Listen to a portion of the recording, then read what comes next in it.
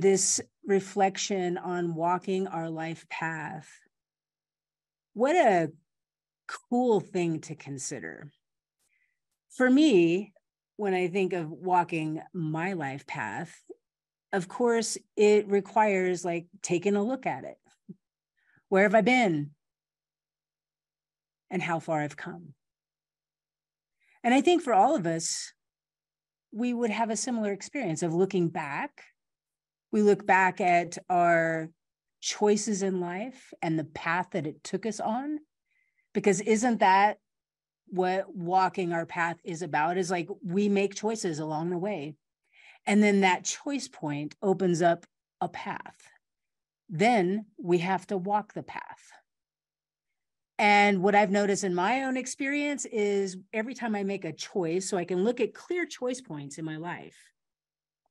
I chose when I was 18 years old to move away from Oregon, to move to California, to pursue my dream of being a rock star.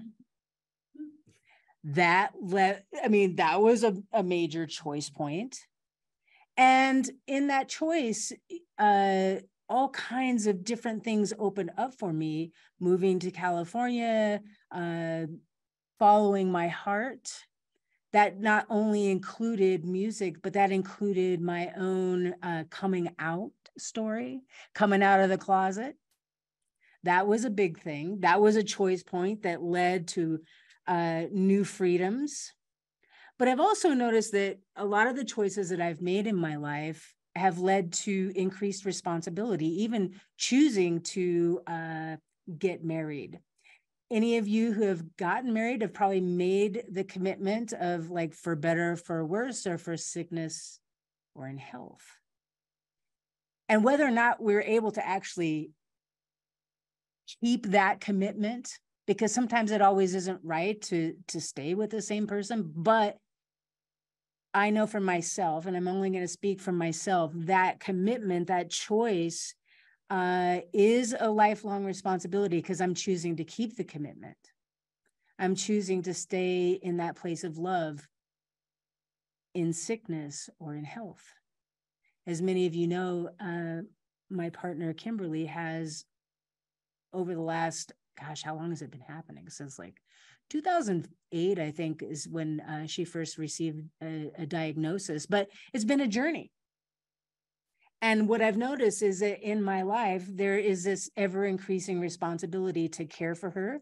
And along the path, I chose to get into ministry. Wow.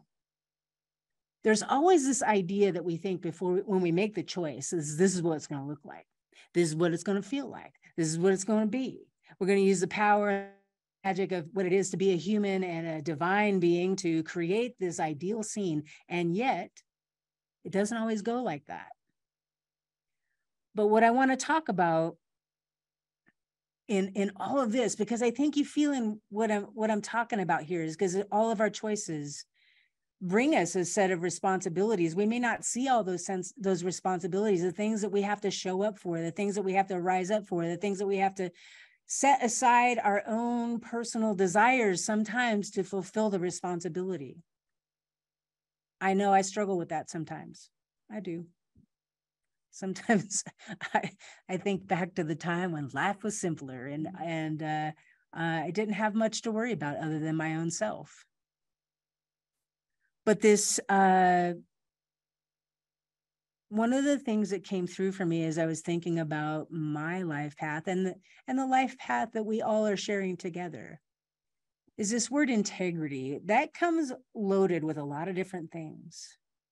But what I'm talking about is something that I've come to know more for myself, to become more and more aware of, is like integrity as it relates to my field.